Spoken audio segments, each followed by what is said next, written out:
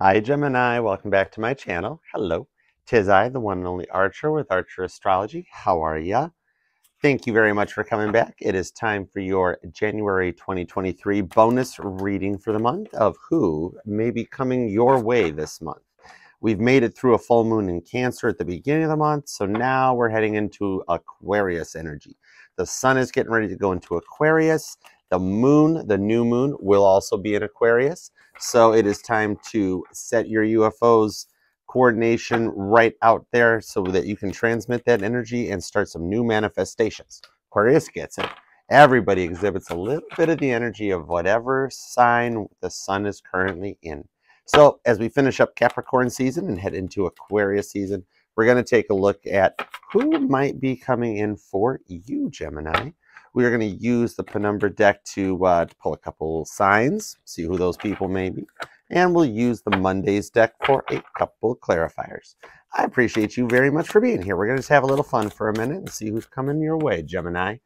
All right, like, share, comment, and subscribe. Do all that fun, awesome YouTube stuff, and I would love you for life. If you'd like to book a personal reading with me, you may free will do so. Shoot me an email at archerastrology@gmail.com, and we will take it from there. And this will resonate with any and all Gemini placements. We are FHA compliant at Archer Astrology and will read to any placement that qualifies and desires a reading with moi. All right, let's do it to it, Gemini. Let's see what is coming your way. Who is coming your way? This could be a past person returning. This could be a brand new person that you just recently met, or somebody that's going a little further, going from friends to the next step, or somebody who hasn't even shown up in your life. We're going to check it out. Here we go, Gemini. All right, let's do it. 2 shuffles for who is coming in for Gemini. 1 and 2. All right, let's go for Gemini. Love you guys. Here we go. So the bottom of the deck, these people are coming in this way. They are coming in as a Knight of Swords. Your energy with a little Libra and Aquarius on the side. That these people, literally your card choice, the lovers, these people have made a choice to come in with you and they are really not thinking about it no more. This is dive bombing in with some shit to say. So let's check it out. We've got the Queen of Pentacles shows up. Capricorn, Taurus, Virgo. I feel Capricorn. I feel straight up Capricorn. And we've got 2 of Cups, Cancer energy. Cute little Pisces as well, but it is a Cancer card. But you got 2 fish on there. It's minor arcana, Gemini. Then you've got the Fool. Ooh, Aries energy wanting to jump out and like take a beginning. Somebody, as there's an Aries in your life that's wanting to take a roll of the dice with you. We've got the Hanged Man. Pisces energy shows up. There's a Pisces thinking about you. And we've got Justice. Straight up Libra. Fellow air sign coming in because you complete them. Whoa. Okay. The bottom of the deck's at Knight of Swords. A lot of air, so you are a big focal point right now this month, Gemini. You've got this, I'm still saying Capricorn. I want to think Taurus, but check this out. Either way. Either way, where we're going with this earth sign, this grounded, stable offer that's coming your way from this earth sign. Look at how in the Penumbra deck, those 2 trees in the background behind her actually kind of look like Gemini's symbol. Does it not? Maybe there is a Taurus, Virgo, Capricorn that's had their eyes on you for a minute. I see this as somebody that you have not really had a connection with. And you know what? I just noticed she has a nose ring. I have not seen it as much as I've checked this deck out since I got it. I have not noticed that. I'm flipping it to Taurus. You got a Taurus looking at you, Gemini, and you guys have a connection of some kind. It might not have been a relationship that made it all the way into an actual relationship, but it kind of like maybe stuttered out and kind of stalemated or came to a draw. They didn't stop checking you out because she is looking towards those trees that look like a Gemini symbol. So I see a Taurian that wants to come at you with a very stable offer. They've taken some time to really get into their own energy in order to come correct, because Tauruses do come correct. All right? We'll pull some clarifiers in a minute to check that out. Meanwhile, we got this Cancer 2 of Cups card. So you've got a crab that you make happy or that thinks of you in a happy way, that wants to do something, a little small offer. It's not quite an Ace of Cups, but it is actually an equal offer that I see. So this here I see is somebody that you have dealt with before that also may have a tendency possibly to exhibit Piscean placements. Cancer and Pisces, out of the 3 water signs, are the closest. Scorpio's a little out on their own department over. Cancer and Pisces just kind of lets them do their own thing. But this here shows a Cancerian that you make very happy, that wants to make an equal offer to you. I do see this as something that goes back because of how I tie this as a minor arcana Gemini card, which shows there's a Cancerian thinking about you. Then we've got this Aries energy. This Aries energy, with the way this card comes out here of the Fool, where he's taking a roll of the dice and you got snake eyes up there with that little rat. Like the year of the rat. I don't know why I thought of that, but I'm thinking Chinese zodiac. Year of the rat. Maybe that's an Aries and that's his birth year or her birth year. That sort of a thing. This I see as a new energy, because oftentimes if you think about it, Geminis don't interact with Aries that much. I am not sure as to why yet. Feel free to leave a comment and tell me, Gemini, why. But that's what I do see. Not a lot of Gemini-Aries interaction. This might be that roll of the dice coming in, Gemini, that an Aries enters your life. Somebody new, somebody a little different. And it gives you a little more of this edge feeling, like a positive, like living on the edge type of thing. I hear Aerosmith coming into another A word. But maybe a musical connection. You meet this Aries through music.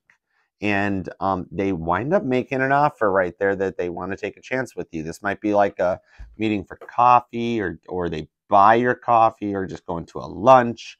And it could be somebody that's in your life that you would least expect. Let's say it's like a coworker, the one coworker that never talks. Or it's the person at the checkout at Target, something like that. But there's an Aries thinking about you and wanting to come in with an offer. Speaking of the Cancer Pisces thing going on over here, you've got a Piscean that's looking at you. And they're kind of stuck in their own energy about making an effort or coming forward with this. I see this as a past person in a new energy, that you and a Pisces had a situation that came up, be it a fight or be it a clinginess, something that caused you two to part ways. And the Pisces ghosted you. You're not sure exactly what happened or why, but they went quiet. But actually, they've been doing a lot of work. See that little halo around his head, and getting ready to the point that they're ready to come down. Notice how the way his leg is hanging out. He's already got one leg out of that butt blanket and wants to come in and just drop the other one. And it already almost looks like he's rappelling down, like going downward. Even though the motion in the artwork behind it looks like downward motion, like getting ready to come down to the ground so he can step out of the blanket and come forward. So he or she, no gender in tarot, there's a Pisces that has been very Casper and is getting, I don't understand why people go ghost. Why they can't just talk? You know, seriously. Are people scared of saying no? I mean, ghosting is way worse because then you got to think about it more, right? But this one here, Casper's getting, somebody got a defibrillator out and they're throwing 440 volts right into the Pisces. And they might actually wake up and come out of that butt blanket. We'll see where it goes. Then you got a Libra. Now this is air, which I happen to love air connections, because Libra understands how Gemini's love language works. The air signs get it. Gemini, Libra, and Aquarius never get scared of sword energy because they are sword energy. You ever seen a Cancer get scared of a cup? You ever seen a Scorpio get scared of anything? You know? Same with Taurus and Earth. I mean, I could see an Earth sign that sits there and says, ooh, wow, ooh, Earth, cups, mud, yuck, that sort of thing. But you guys understand it. So this is a connection that comes in very balanced. It's literally Libra embracing their own energy, and a connection between you and them, where you guys communicate on a different level. I see a lot of inside jokes, a lot of those little smirky looking things going on. And this one here, this Libra, the coloring is very lively. The blues and the oranges in the background. And her earring is a key. This Libra coming into your life holds a key to something. I see the Libra, or possibly the Pisces, going long term.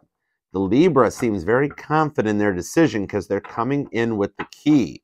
The Cancer energy looks pretty good. The Taurus is definitely watching you. And this Aries is just hot to trot, yo. This Aries is really curious about something. So you got some multiple offers coming in your way. You keeping your phone nearby to the point of being like, Archer, man, it doesn't stop going off. I need a break. That sort of a thing, because these people's eyes are on you. You got at least 3 out of these 5 signs that you've dealt with already, and then you got 2 that are showing up brand spanking new. somebody you're going to meet. So let's grab some clarifiers and see what's up with each of these Knights of Swords, since they all want to dive bomb in under this new moon energy. Oh, 4 swords, more air. Under this new moon energy, that they're going to swoop in like this owl and just kind of swoop you up. They decided to click buy it now, I think. It's just whoever, maybe it's like eBay, and it's like the auction happened. You got offers coming in, and they're all Knight of Swords style. The Aries is like, now. The Libra is like, now. I mean, you got more water in the Titanic swimming pool between Cancer and Pisces. Meanwhile, Taurus is just hanging out over here being like, dude, I totally just heard Pitbull. Dale, I know you want me. That thing. So there, dude, the Taurus has got a little chip on their shoulders. Okay, that's all right. It's confidence. We can work with that. Confidence can be worked with. Then you just got a Cancer that all they know how to do is smile, but that's because you make them smile. Then you got the Pisces that's like wallpaper. You can't get a read off of a Pisces. You know how that is. They got mad that they had to take the moon. The moon card really ticked them off, but we worked it out. All right, clarifying it. Oh, sweet, dude. Clarifying it. More Aries energy. I told you Aries is trying to take the reading over. 3 of Wands. The time is right for this to happen. The energies with Mercury going direct finally happening. The energies and the time is in play for you to move forward to get to your 4 of Wands wish. Your Taurus. Whoa, a Taurus-Aries connection. Maybe this is the Taurus side with an Aries moon or an Aries with a Taurian placement. And they're coming in with this ram-like fool energy, but doing it very grounded and stable. The Taurus is hanging in there. They see a new beginning with you, or they may have Aries placements. And Ace of Wands, more Aries energy. Okay, Gemini. The Taurus card is completely clarified by straight up Aries energy. So there's a weird Aries-Taurus thing going on. So you have a Taurus, Gemini, that wants to make a new beginning with you. I have the feeling that this Taurus and this Aries are the same person. That's interesting. That's interesting. I can't wait to see what we play here. Yeah, the Taurus is ready to come forward because they're focused on those Gemini-looking trees in the picture there with their nose ring. And that nose ring is like Toro Toro with this boom boom stick, Ace of Wands. So the Taurus just flat out thinks you're hot. They might not have said it, but they've got passion for this new beginning with you, and it's hardcore Aries energy. So ram on with the Taurus. That's wild. Now your Cancer, who knows the time is right. This Cancerian who decides they want to play Pisces sometimes, much like how Cancer and Pisces share the moon card. They share the High Priestess card. What else do they share? What else are they dealing with? They're dealing with 6 swords. Cancer's putting away some past stuff to walk away from it, but they're spying on you. They're using all the science and all the energy they got to try to figure out where their 9 of Cups is at. Told you make them happy, Gemini. They see a 9 of Cups happiness with you, but they feel like they can't approach. The Cancer smiles at you behind your back, that sort of thing. The 6 of Swords shows that they kind of realize where this is at, but they don't know how to achieve to it. So there's interference. It's a flag on the play. But they see you very happy, and they're using every skill they got. Very intuitive sign. Cancers are hardcore like that, where they can pick up energies without even needing these things. And trying to do the work because they know there's 9 of Cups there with you, but they don't quite know how to approach yet. Or they just walk backwards. I don't know. Now this Aries energy, which I suspect is Taurus bleeding over here, I really don't know if it's an Aries.